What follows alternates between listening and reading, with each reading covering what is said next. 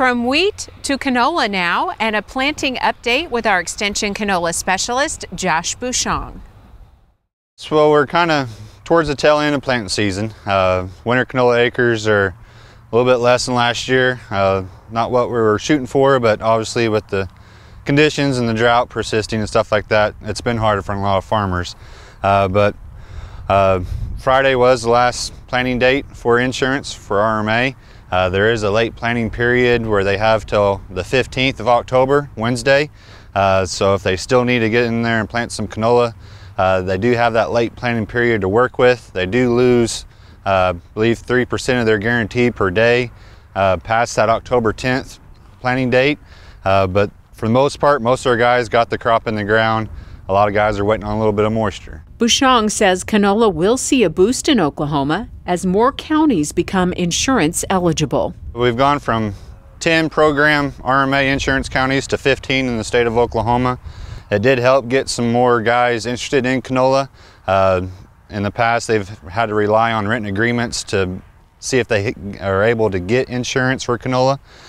So that does ease a lot of stress on the farmer.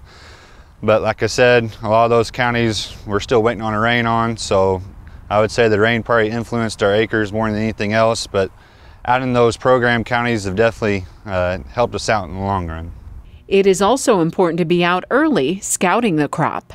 If the crop is, say at this stage, where it's 1 to 2 true leaves, we still need to get some size on it before winter.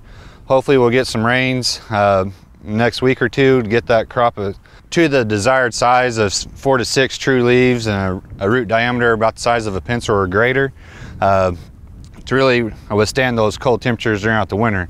And while they're out scouting and looking at their stands, they need to be looking for worms. Both army cutworms and the diamondback moth larva can hinder that growth of the plant or thin out the crop. So a lot of times those army cutworms prefer tilled sandy ground. They come in from the Rockies, lay their eggs, they'll more or less prune on the roots throughout the fall and winter. So we have to kind of look for symptomology on the leaves, and if we start seeing some stressed areas, maybe some red, purple plants, start digging around in the ground, see if we can find some of those worms. The diamondback moth larvae are going to be in the leaves. The small greenish worm has kind of 2 chronicles on its tail end. So be out there looking for those worms.